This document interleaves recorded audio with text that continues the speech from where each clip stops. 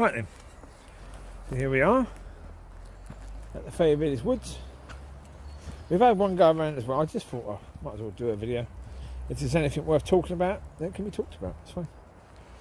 Not sure if there is really. Yeah, not an awful lot happening today. Pretty quiet day. Hi.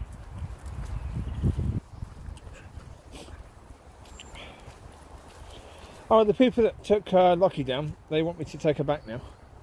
So it's like, okay. So Mickey, I've got Mickey back. He's added to the pack. Now Lockie down's coming back, but Lockie down could still be rehomed. I'm not sure what to do with regards to that. So she'll be probably coming back next week. Again, she could stay. She could get rehomed. I'm not sure. I mean, staying, there'll be some positives. Certainly, her and Covie would have fun together. Sisters and all. So yeah. I'd probably be lovely for Covie to have her sister back. I think she would enjoy that, yeah.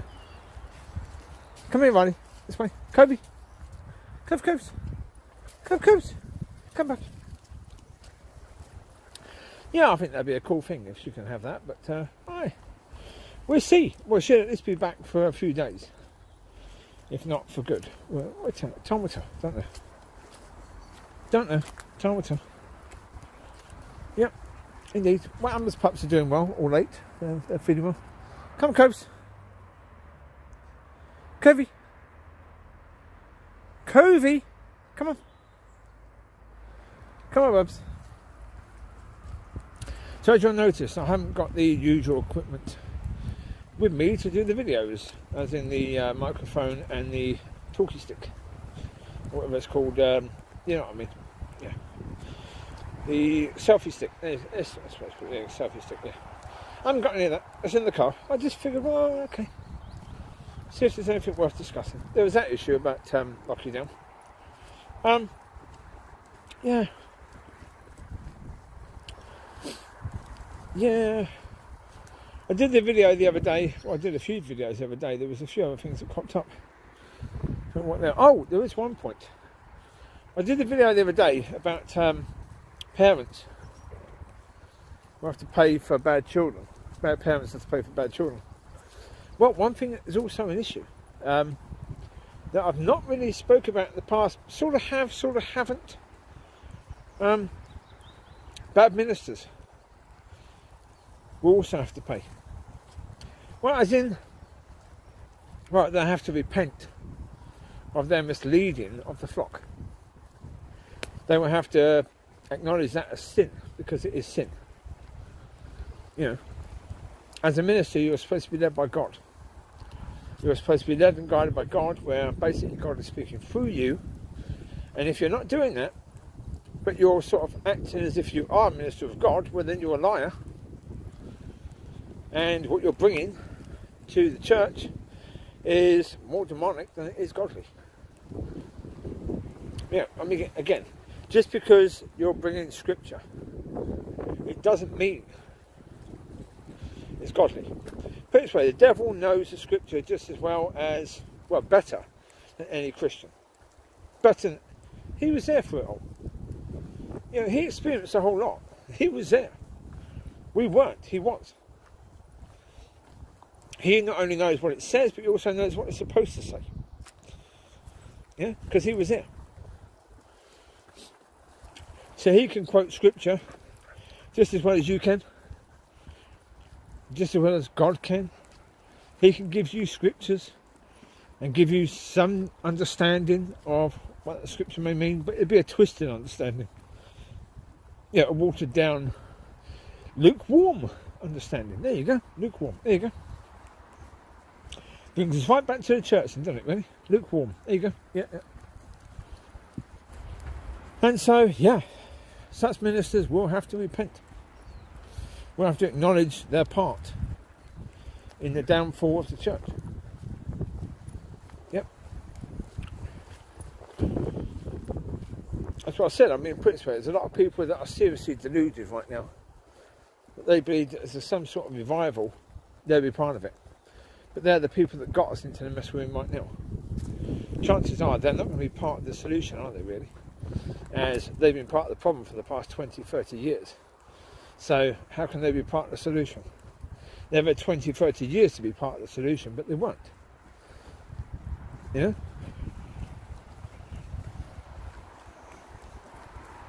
I'll put it this way, I mean, there are people that have been around for 20, 30 years, you know, praying and seeking God for revival and just sort of trusting in God during all this time. Now, you can certainly say for those people, yeah, you could be part of the solution if you weren't part of the problem. But the thing of it is that most likely, if you've been a Christian for that amount of time, and you've not been speaking out against all this stuff, then you have been part of the problem. Yeah, because it's like something that was pointed out in law a number of years ago, that if you knew that people were going to commit a crime and you said nothing, you were basically as guilty as those people. You'd be charged along with them after they committed the crime, because you knew and you said nothing. There's an awful lot of people in the church, and have been in the church, who've known that it's going wrong, badly wrong. That the people leading it are leading it wrong, badly wrong. And yet they've shut up, and they've sat down, and they've just said nothing, because, as I said before, we want to be liked. We want people to like us. We want people to be friendly with us. We don't want people to sort of not invite us to stuff, you know. So we don't want to be someone who's constantly speaking out against what's going on. We don't want to be doing that, do we? But what if we're called to do that? What if that's what God is calling us to do? Should we be doing that? Yeah. Of course, yeah. Sorry about the video, that went a bit wonky. I've got to try and pay attention to what the screen is aiming at. It's loose. There you go. There's little Covie. Covie. Love you. Alright, she's a sweetheart, this Covie. She's got a lot more cuddly now. Every single time after I sleep now, she wants to jump up on my bed. If I'm on there, she wants to jump up and have a cuddle. Have a little bit of lovey's time. In which time she so absolutely showers me with kisses. And she has a little cuddle. Then she goes and lays basically at the bottom of the bed. And I have a little play with her. Yeah, pretending to chase her with my fingers. And she tries to bite my fingers, and I wrestle with her a bit on the bed. And, aye? A bit of play we have now. Aye? All good fun. All good fun. Aye, it's a little thing we do now. Every single time. And she loves it. Aye, she's doing well.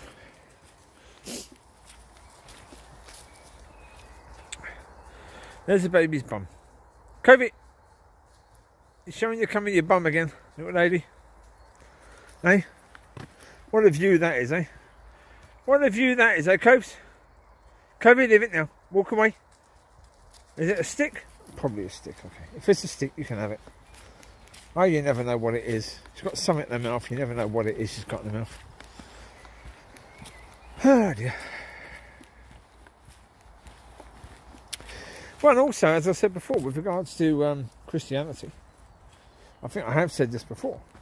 We're in both the best time and the worst time ever.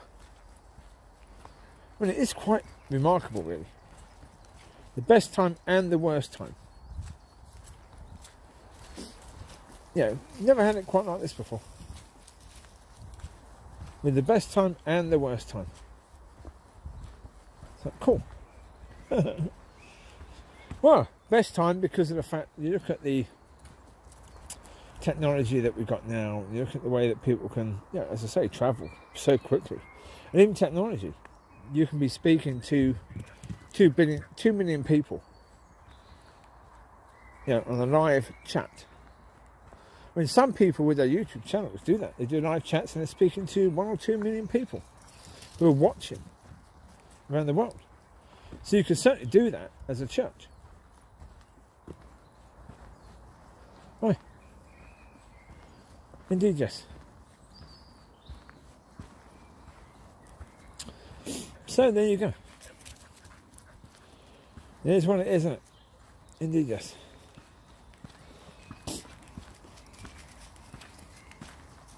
Well, I say that's the best of times. The worst of times is when you see how all of that is actually being used, and you see that you see what depravity is on the internet and all the temptations that are there. That certainly that sort of thing is far worse than it's ever been before. Far worse. Yeah, the temptations, and yeah, even gluttony is worse, because yeah, some food is so cheap. Yeah, the fattening food is designed to be cheap to try and get people to eat that stuff. So yeah, there are elements within society that want people to be obese. Yeah, that's a true point. Anyway, we've got someone coming here, so I'll leave you to it. I'll speak to you soon. Bye bye. Right then, folks, here we are. I'm Midnight Walk and Talk. Hi. I suppose the subject matter for now would be we're not perfect. Covie, leave it now. Walk away. Walk away, Coves. Well, because we've got Amber. Amber's head's down again. Jesus. Right. Head up, Amber. Head up, Amber. Stop eating rubbish.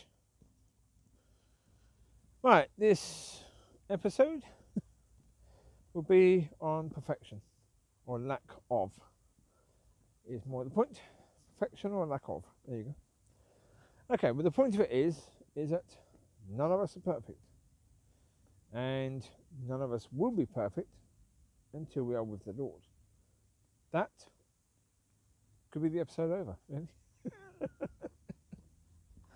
Well, the reason for that is, well, there's a number of reasons for that. We are still in this world. Because we're in this world, temptations of this world are going to get to us every now and again at least, if not on a regular basis. Covie, this way. Come on. Come on. Now, another reason is because what's the thing about people? People do like to be full of pride and not be so humble at times, especially when they're doing well. So, if you were perfect, who would you be giving the glory to? God or yourself? You would be claiming the glory for yourself, wouldn't you? Because if you were perfect, it would mean that actually, yeah, every success in ministry would be down to you. Because why? Because you're perfect. Right? Covie, come. Mollie, come. Mollie, will you hurry up? Come, babes. That's the thing, and that's why people are not perfect. That's why people won't be perfect until they meet with the Lord. Put it this way, it's not that God doesn't want us to be perfect. I mean, another point is the devil is going to continuously try to drag you down if you're doing well. So you have that as a point that, yeah, when the devil's trying to drag you down, it means that, yep, you're going to get hit left, right and centre, and you're going to react sometimes in ways that you shouldn't. That's a reality, and that means you're not perfect. And it's going to happen all the time. You are going to have thoughts that aren't right, and you're going to accept them, and you're going to play with them, and you're going to lose your temper sometimes. You're going to overreact to things sometimes. 1 second. Deal with the move. He's moving there. Come on, Mickey. This way. Come, Bubs. Come on, you're not. Over there. This way. Come on. Over here. Come on. Over here. What are you doing over there? No idea.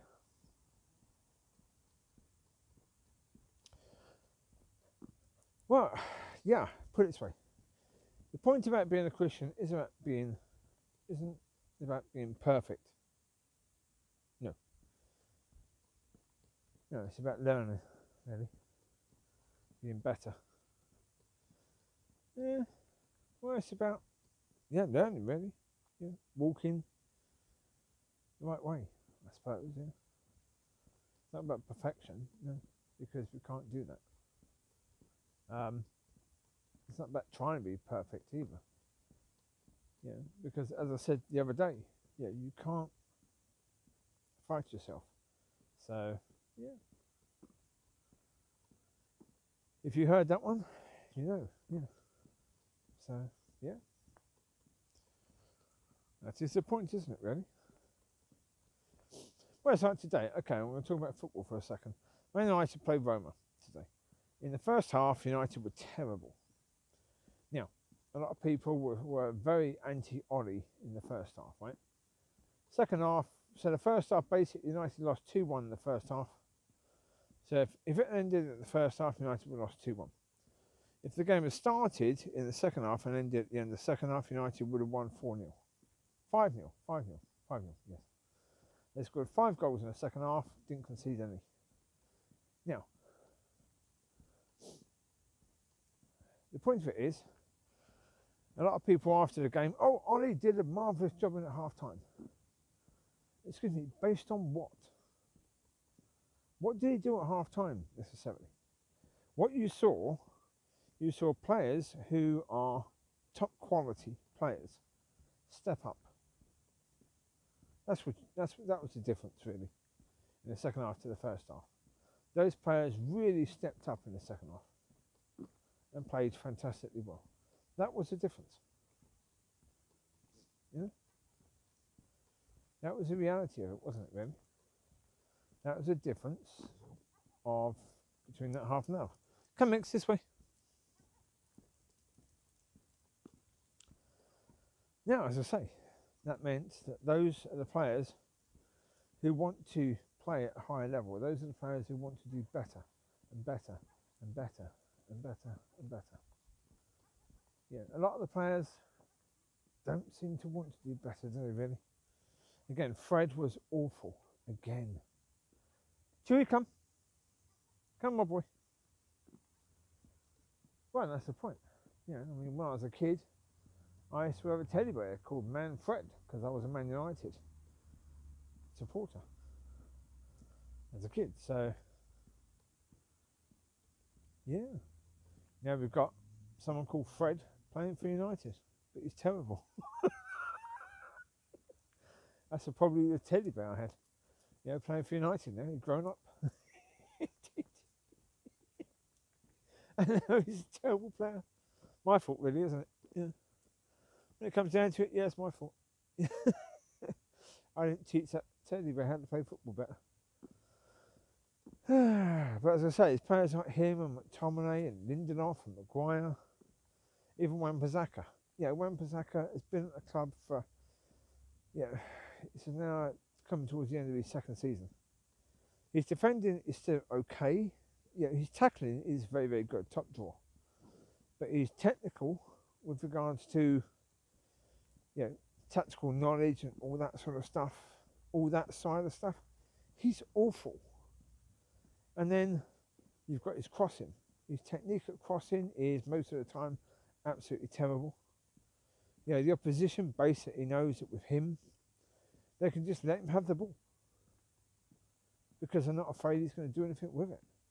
Now, in the end, I would associate these players with the way the church has been, you know, Christianity-wise, the way the church has been, where they don't really care about doing things God's way. Yeah, I mean, basically, you equate that to a footballer, it'd be like somebody wanting to be the best in the world. And the problem is, yeah, Wan-Bissaka doesn't care about that necessarily. Certainly doesn't seem to, because he's not got better. He doesn't seem to practice that much with his crossing because his technique is still terrible. Yeah, that's something he should have been practicing since being a youth. You know, he certainly has worked on his technique with regards to tackling. Yeah, very, very good. But, yeah, the rest of his game just needs so much work. And he's just not really, he doesn't seem to want to do it because he doesn't do it. Now, to me,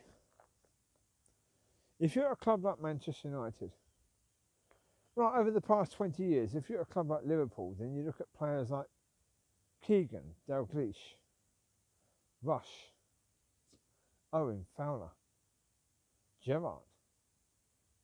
Look at players like that.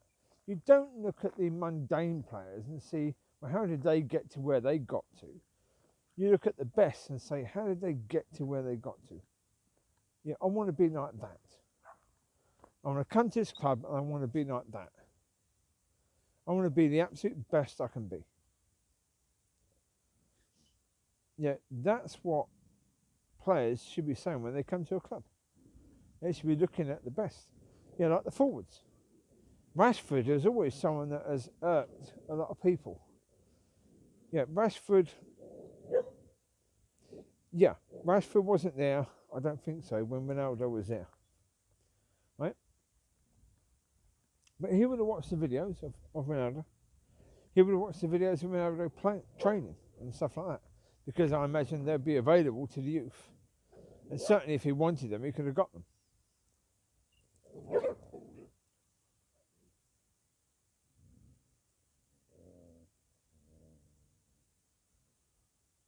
Come on, you three. On you come. Come on, this way. Yeah, and yet, Rashford. No. Again, his technique lets him down so often. He just seems to turn off. Yeah. And so, as I say, you see that. Now, so therefore the game today, was it Ollie suddenly at half time realising, if you just do this, and this, that's going to work, right? Something you should have realised before the game, because Roma didn't play any differently to the way they normally play. Everything about Roma was already known. So how comes, if he's a manager, he says he's not a coach. How he says he's not a coach, I don't know, because he was a coach at United initially, wasn't he? Pardon me. But no, he doesn't see himself as a coach. He sees himself as a player manager. Well, okay. Meaning what exactly? A football manager or a player manager? Because a player manager is basically, what would that be, a player manager? That'd be basically a motivator, wouldn't it? That'd be, what do they call those people?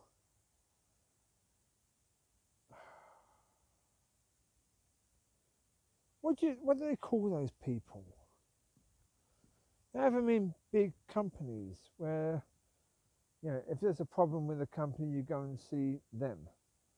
And they're the ones who sort out the personnel problems, But basically, that's what Ollie, I think that's what he is. He's someone who can talk to players and understand them and sort of try and get the best out of them in that way. But with regards to football, I don't think he has a clue. I don't think he has a clue. I don't think he does. So no, I mean, I don't say that. Yeah, that was down to him. I mean, Covie was brilliant. With the Greenwood goal, that pass by Covie was absolutely fantastic. That was absolutely sublime. And the goal where Pogba passed the ball through to Cavani, he passed the ball to Bruno Fernandes. Bruno Fernandes slid it through or chipped it through to Cavani, and he half volleyed it into the back of the net. Fantastic. Again, from those three players, absolutely brilliant. I mean, it's those three players, because Pogba scored, Bruno scored in open play, and again, I think that was a ball through by Cavani, wasn't it, to Bruno? Did Bruno score? Yeah, I think Pogba was involved in that as well. Yeah. Cavani was involved in the penalty that Bruno scored and get the penalty, even though I don't think it was a penalty. No, I think that was incredibly soft. I think that was just basically two players coming together. I don't think it was a penalty. Nope. So, yeah. In the end, yeah, here's what it is. Amber, head up, Bubs. Where's Covie? Covie, Come, Bubba girl. Better now she's got a collar. I can see her better now. Here you go, Cove. I saw you. I saw you, Bubs. You won't get lost in the dark now, will you, Bubs, eh? No, you got a good collar, haven't you, Bubs, eh? Here you go, Coves. Love you, Bubba girl. So, yeah, with regards to that game tonight, I don't think there's anything to do with Ollie. I really don't. I think it was just those players. Well, I mean, they are top draw players, really. I mean, Pogba has won the World Cup. Cavani is, yeah, a top draw player. 1 second, we've got a Mickey over there.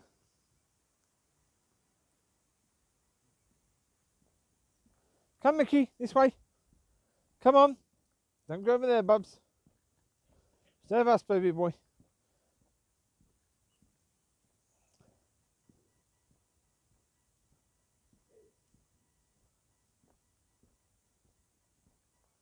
Come here, Amber. Amber. Here.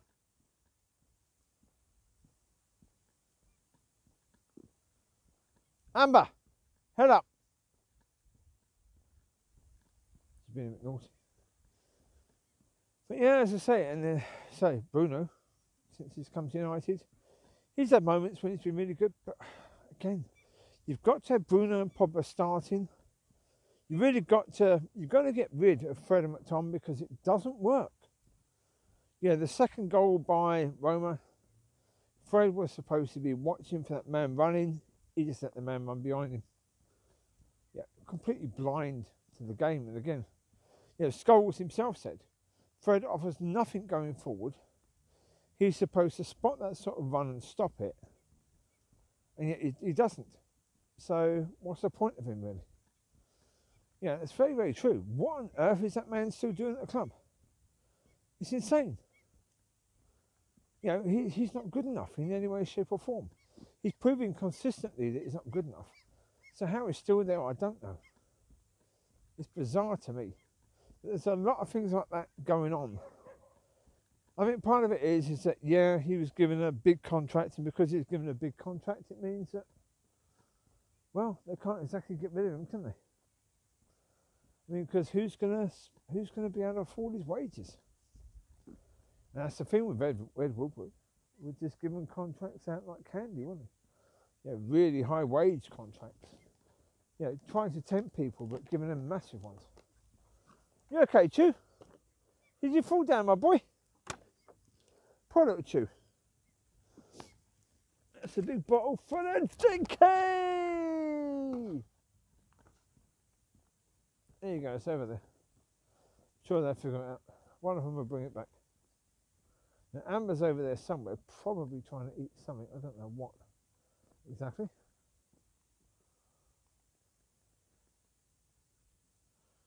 What's he got now? Ah, Mickey, no cans. Mickey, leave it now. Mickey, leave it now. Mickey, enough. No cans. No cans, Mick. Come here, Luce, leave it. Leave it. Run away.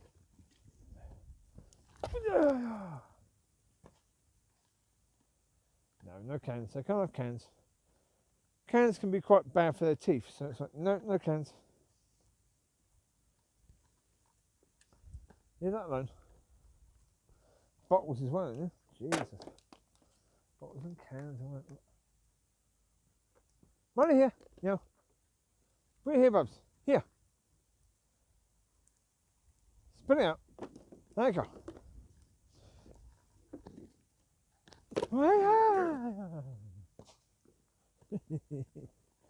The noises are all about making the game a bit more enjoyable for them. Whether it works, I do not know. I have no idea. You can ask them. See what they say. I think it's going to start to rain now, so we need to head back to the car. I think just one trip around we'll have to do. I can hear the rain.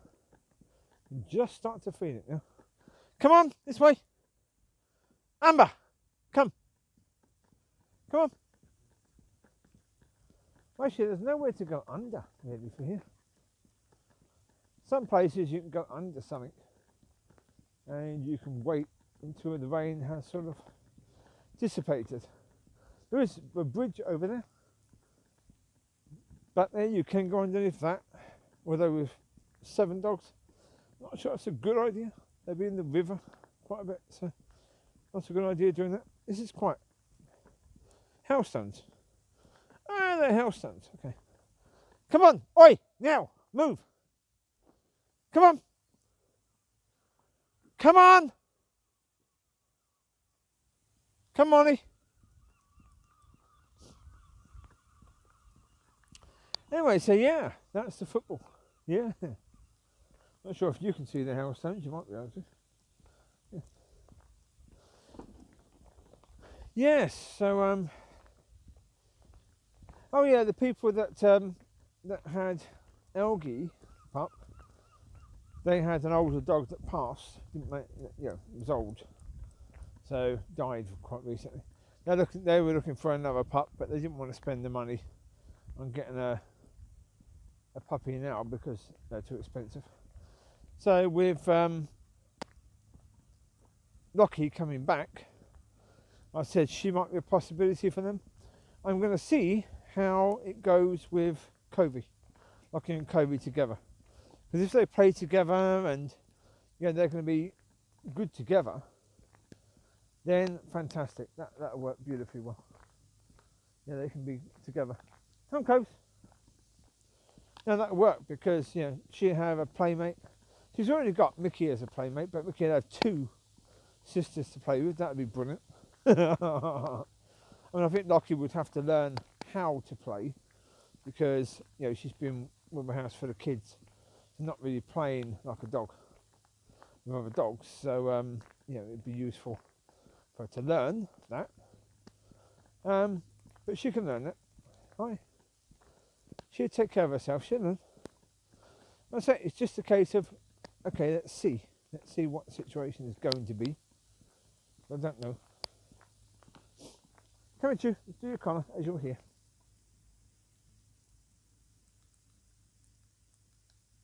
There you go. Come, Mollie. Do your collar. Mollie here. Amber here. Do your collar, Amber. Do your collar, Mollie. Amber, would you stop getting in the way of that lead? Riley, here. Riley, here. You collar, mate. That's Covie. Okay, Micky, move here. Micky, here, mate. Do your collar. It seems it's now going to stop hell snowing, but or hailing, but yeah, it's died down now. Now I've turned the collars off. Okay, yeah, get me in the car anyway. Yeah, indeed. You can see it on the car. You see the hell. There you go. Cushy, cushy, cushy, cushy, cushy. In you get. Go on. Chewie, move now. Right, there you go. You take care, God bless. I'll speak to you soon. Bye bye.